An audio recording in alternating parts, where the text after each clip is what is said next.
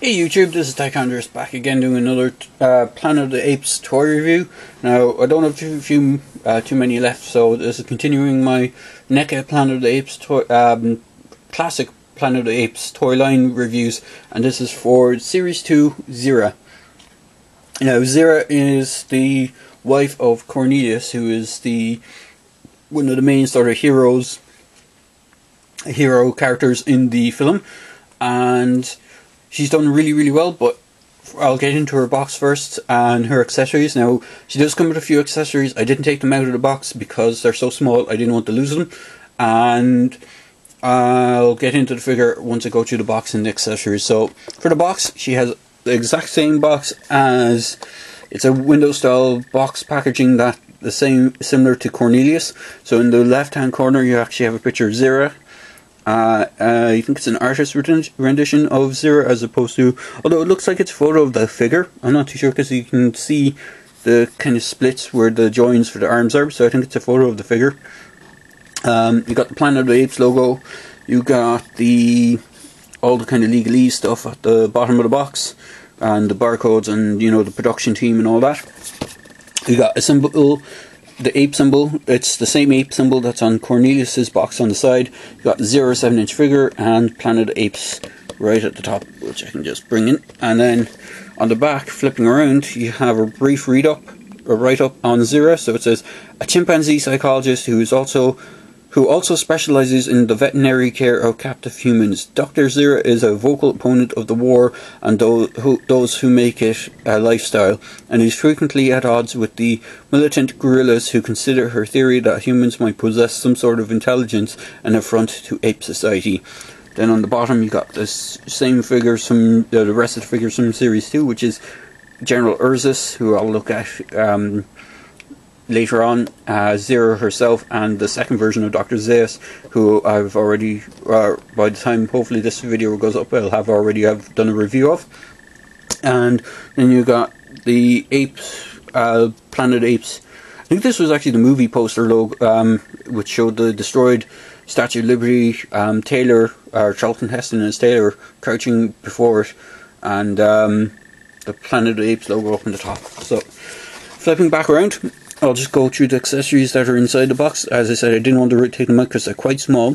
So you got this paper airplane that Taylor makes in the film. That he's trying to explain that he came on a spaceship and he was able to fly, but the apes don't believe that flight is possible. So he makes the paper airplane for them.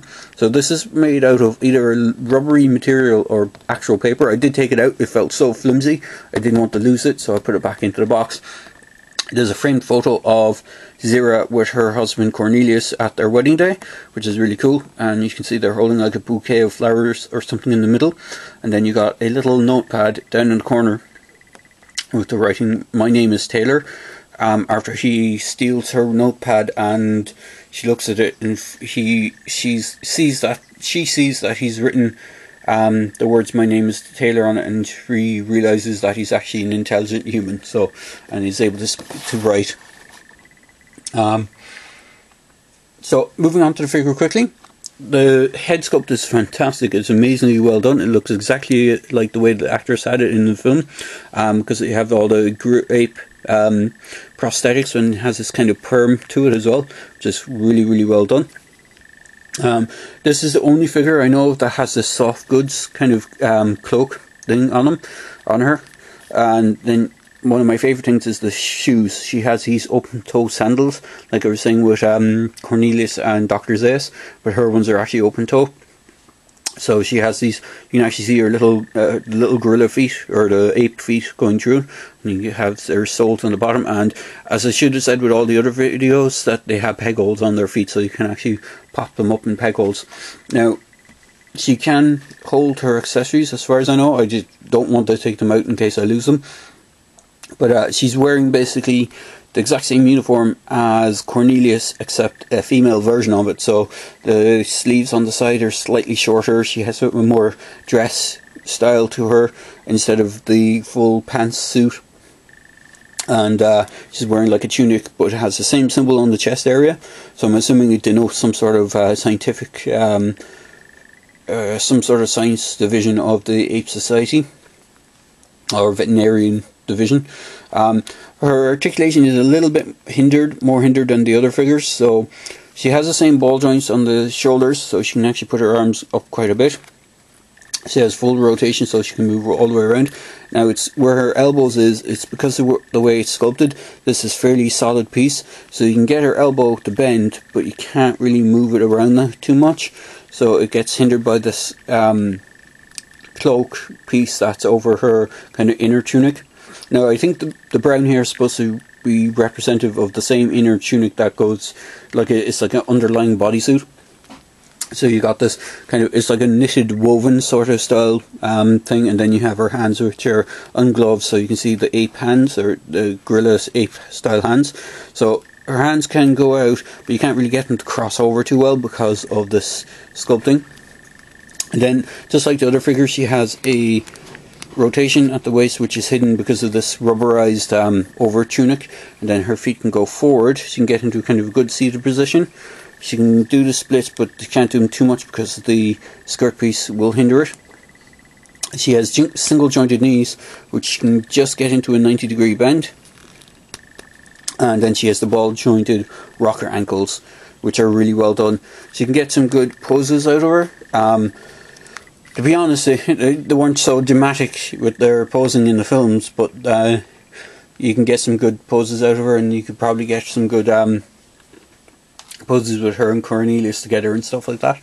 So she's fairly, I wouldn't say she's basic on articulation. She has the same articulation points. It's just she's a little bit more hindered because of her sculpt of the figure.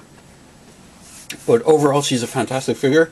And if I just bring in her husband, Cornelius, you can see the size between the two of them. She is quite, her head is quite a little bit large, but I think it's more to do with the hair than anything else. So the face is actually about the same scale as Cornelius's. It's just because she has this ginormous perm kind of on top of her head. Just for another scale comparison, I'm bringing the first version of Dr. Zaya. So there's a height difference between them.